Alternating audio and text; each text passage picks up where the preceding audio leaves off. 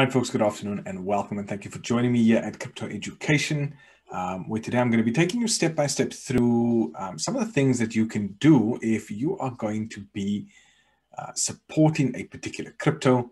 And in this example, we are going to be using Bitcoin Vault. The whole idea is for you to understand that if you get behind a particular crypto, that your voice can actually be heard, and what you and perhaps the community that is behind a particular crypto can actually do to support the value of that coin. Okay, so I'm going to share my screen. I'm going to show you a couple of things. And the first of which is people think that, well, if I like a particular crypto, and like I said, I'm going to use Bitcoin Vault as an example. If I like Bitcoin Vault, I can just go and buy it and I'm going to hold on to it and it's fine. No one in the entire community with this coin needs to do anything. Okay. And that is very, very wrong. Okay. The reason I say so is because I've been involved with a lot of groups and a lot of different coins.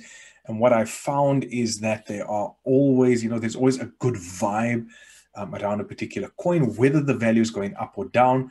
But what I've seen over time is that communities that are solidly behind their coin, whether it's going through a dip, whether it's going through a correction, whether it's moving up, those are the ones that I've actually found the projects to be sustainable, the projects to continue to increase in value over time as well. So if we go to the two sites that I'm going to mention here today, CoinMarketCap and CoinGecko.com, I'm going to go to, let's go to CoinGecko.com first. And I hope you can see that over there. So here we have CoinGecko.com. So this is all you have to do. If you go to CoinGecko.com, it's obviously going to give you a list of all the different cryptos that are out there. You're going to go up here. Let me maybe just zoom in there. You want to go and look for the search button, and then you want to go and type in BTCV. So this is the one over here, Bitcoin Vault. You're going to click on Bitcoin Vault, and it's then going to take you to everything around Bitcoin Vault, all the information around this coin. So here we see what the market price is. And I'm going to use an example. Today is the 20th of June, the 19th of June. So we're going to go back to the last 7 days. Okay.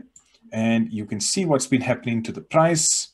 It's been going down. And over here, there was a nice spike up in the price. Okay. Now, the reason for that was the announcement that Binance, through their Binance pool, is also going to be mining Bitcoin Vault. So obviously that got a lot of people excited. The market responded, people started buying, the value started going up. So one of the things that you can do is when you come to the site, like I say, you've searched for BTCV, you get here, what you can do every 24 hours, and this is mainly for the community that's, very much behind a particular project, is to come here and vote on how you feel about this particular crypto. So I think I have voted here already. So there it says to me, you voted, and I voted good. And in 24 hours, I can come back here and I can do exactly the same thing.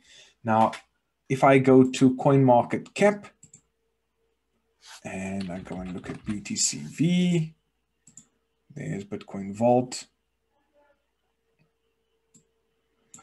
You'll see the same thing applies. I can have a look at the market there. I can look at the last 7 days.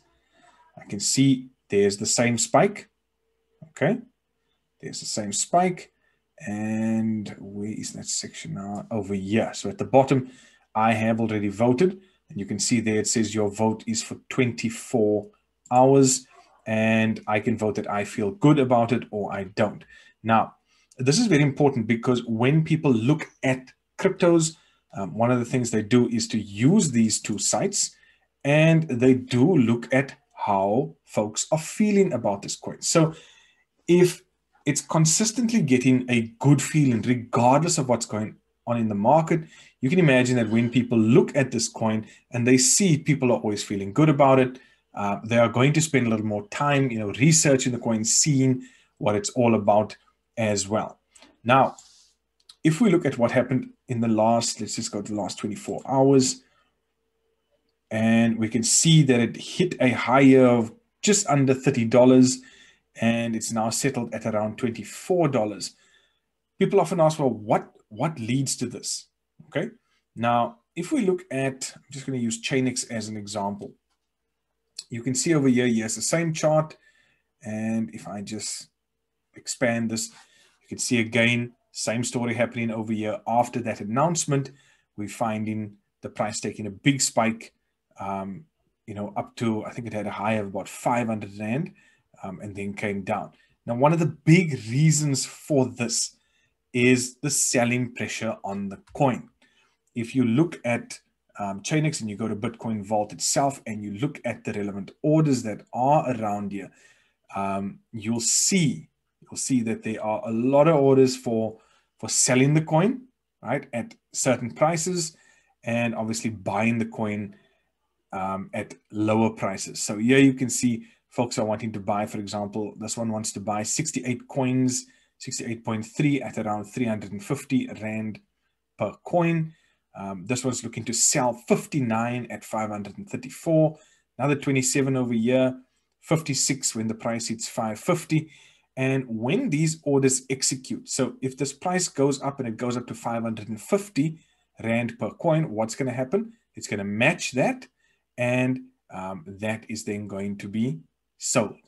Okay, so that selling pressure tends to drive the price down because you having funds leaving that particular asset. And this is important for folks to understand.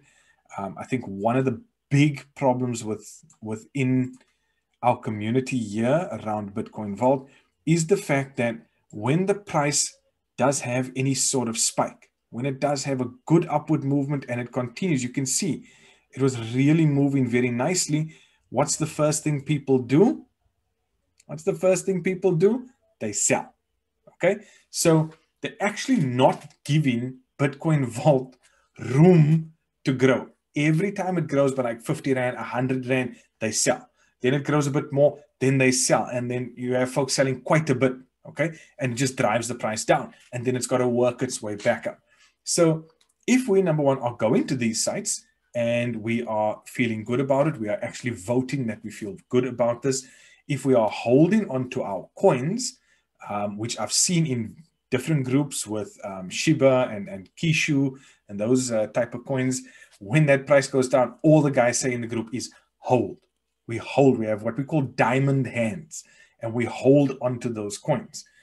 What this does is, even though people are selling, it gets to a particular support level, it then stops there, begins to consolidate, and then it will begin to move up again because there will be more holders and more buyers than there are actual sellers.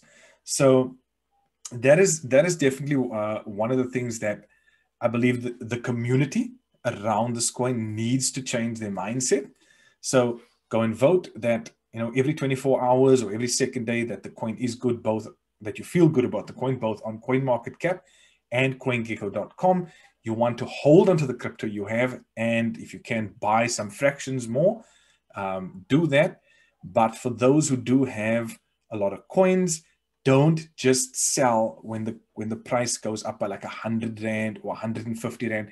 It is not worth it. If you hang on to it long enough, we can see this coin move back up to some of the heights that it had before. And if we look, just as a reminder, if we look again here at CoinMarketCap, we can see that this coin has had, let me see here now. Yeah, it's had a high. Let me just find the high here.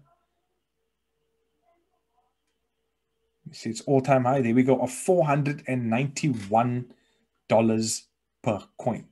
It's at an all-time low of $12.85. And that was simply because of people selling. Okay. Nobody's saying you can't sell the coin. Yeah, you can see on CoinGecko.com a high of $489 and an all-time low of around $10. Now, you must remember also, when it comes to exchanges, Each one is going to have a slightly different price on the coin, but I'll deal with that maybe in another video where I can take you through a number of exchanges and explain that. But again, if you want to ensure the success of a particular coin, go and vote that you feel good about the coin, hold on to the coin, have diamond hands even through the dips, and I can tell you this, you will definitely be rewarded. One of the other big things is what we present in terms of, speaking about the coin on social media. So we've got, I think, a community of over 1 million, right? If everybody's speaking about how good the coin is, what do you think the idea is that's going to go out, or what message is going to go out to everyone? The message is, it's a good coin. It's got a solid backing. It's got good development. It's got a bright future. But if we are constantly bashing the coin and talking about, oh, the coin is bad, the mining earnings are this, what do you think is going to happen? Negativity spreads a lot quicker than positivity. Okay, that's an unfortunate truth, but that's how it is. So if we are doing all these things, spreading these positive vibes, speaking positively about it, voting in terms of that, and having diamond hands, I can tell you, try it out. Try it out for 6 months and see the difference in the value of this coin. And the reason I say this is simply because the companies behind this coin are doing everything they can to make sure that they stick to the roadmap, the development, the tech improvements. Everything they said they were going to do, they have done already. They've done it. They are continuing to do it. They are continuing to innovate. We have a wrapped version of Bitcoin Vault coming out. We have NFTs coming as well. So there's a lot going on. But if the community itself is still just speaking negatively about it, what's going to happen to the value? Nothing. It's just going to remain where it is. So a lot of the power in getting Bitcoin Vault back up to where it was lies with the community behind the coin, because this community is the largest community behind this particular coin. There is no other massive community like this. So the power lies in your hands. And these are just some of the simple things that you can do to help Bitcoin Vault and to keep it moving up.